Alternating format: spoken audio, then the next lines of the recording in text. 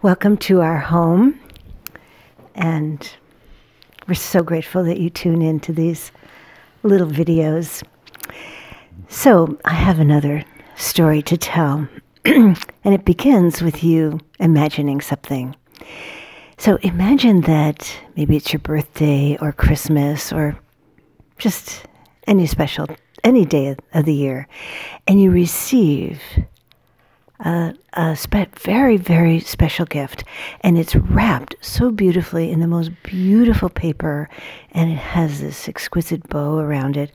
Everything about it, the wrapping is perfect.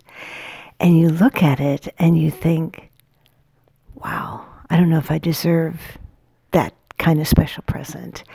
And maybe I'll open it at a time when I'm feeling better, or maybe when my life is more on track and I'm really doing good things in the world, maybe then I'll open it up.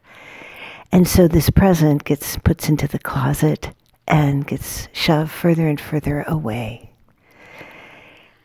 So, when I was 20, I was a nursing student at the Columbia University in New York City, and the hospital was huge, the largest one at the time in the whole country, many city blocks.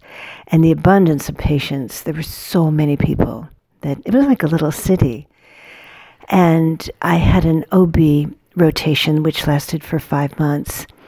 And because there were so many patients, I got to see probably 4 to 6 births every day. And there were people who were the poorest of the poor, and women that didn't want their babies. They already had 8 babies at home. They didn't know what to do with those babies, and they didn't want another one. This was before birth control was more accessible. And there were mothers who were very addicted and didn't even know what was going on, and just didn't even want to look at the baby when the baby came out. And there were middle-class mothers that wanted their babies, and then there were extremely wealthy mothers, some of whom had paid a lot of money to be able to get pregnant, and so there's nothing more in the whole world they wanted than the babies. So it's just this whole range of how much the babies were wanted. And then there was the baby itself. Some babies were born perfect in the eyes of the world. Other babies were born blind. Some were born without fingers and toes. Some were born with an enlarged head. And some were born with medical problems. So it was just that whole range too.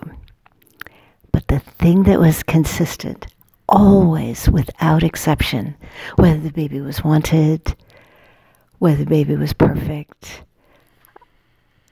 was that at the moment that that baby was born, there was this light, this energy, this love that surrounded the baby, and it was so powerful. Every time it caused tears to flow from my eyes, and I would look around and all the nursing students would be crying, and even some of the medical students. It was just so moving. And I was such a simple person at that time. There was nothing, I never had heard of an aura or an energy field or anything different. I was 2 things. I was a student, and I was in love with Barry. And that was my life. And so, but I felt this energy so powerful. The gift from our Creator. And that's the gift I was talking about in the beginning. We've all received this gift at the moment of our birth.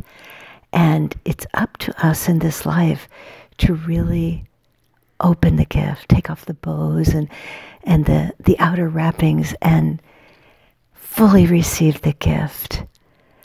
Now, a lot of people feel that they can't receive that gift because they haven't been good enough. They're not perfect. They're not at a place in their life where they could even begin to receive that gift. In growing up, my mother was one of 8 children, and the oldest sibling was my Aunt Dora.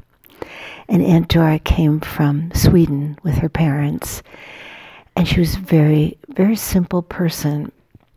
She hardly spoke at all.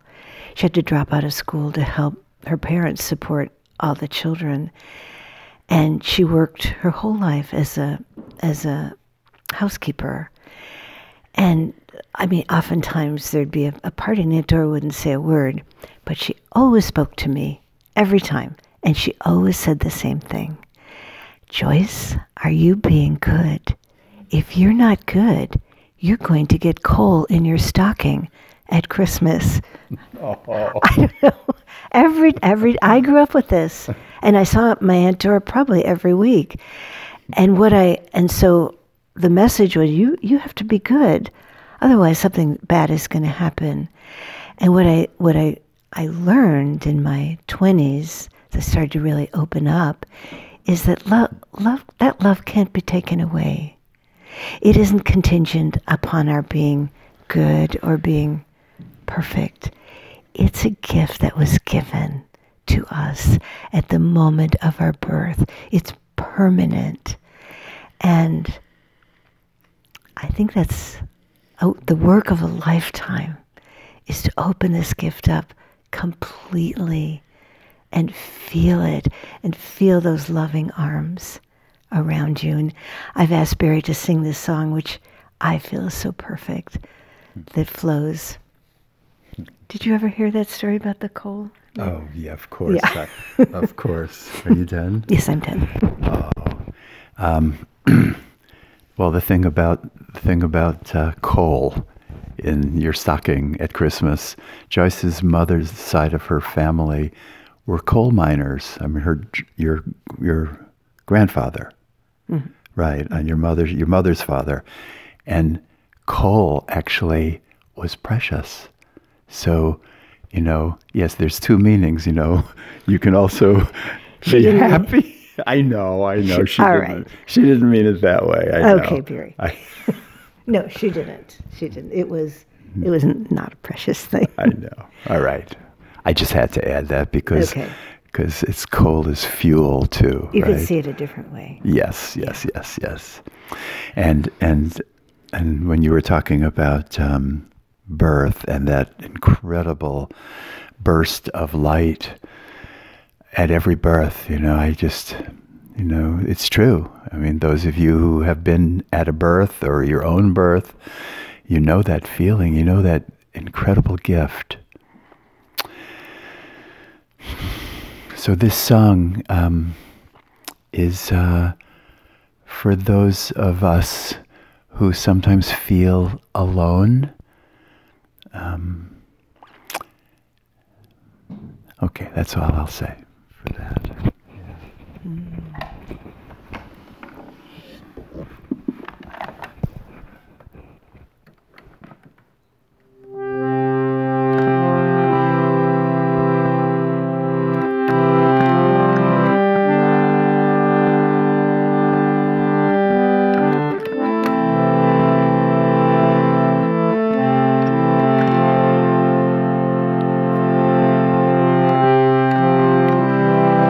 Sometimes I feel all alone, with no one to help me.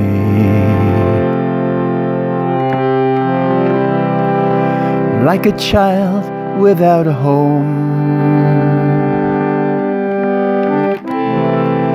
with no comfort near me. I just couldn't see you. You seemed so far away, so numb I couldn't feel you.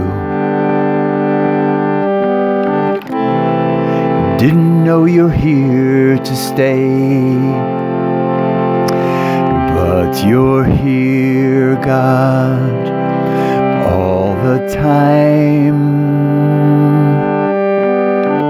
Yeah, with me all the time.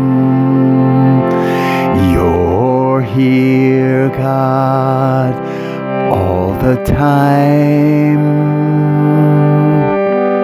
Here with me all the time. You're here, God, all the time. Here with me all the time. You're here all the time, God. Here with me all the time. You're here all the time, God. You're here with me always. You're here all the time, God. You're here with me always. You're here all the time, God. You're here with me always. You're here all the time, God. You're here with me always.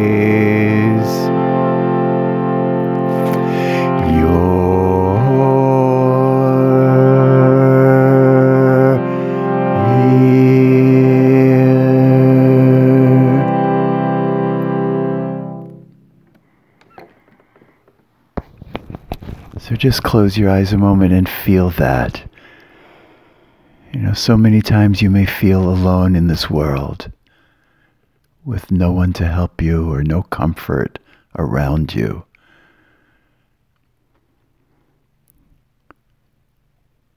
But feel what is the real truth. There's always love around you. There's always divine presence around you. There's always God. There's always good. There's always angels and masters and great, great heavenly beings loving you and holding you. You're never alone. We're never alone.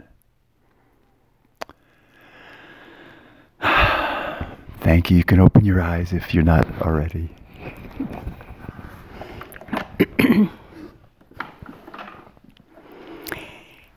So we want you to fully open that gift of love. It was given to all of us the very second that we were born. And nothing we've ever done can take that love away. And regardless of what's happening in your life right now, you can sit and open that gift and know that you are deeply loved. And we are right now just loving you, giving you all of our love because you deserve it.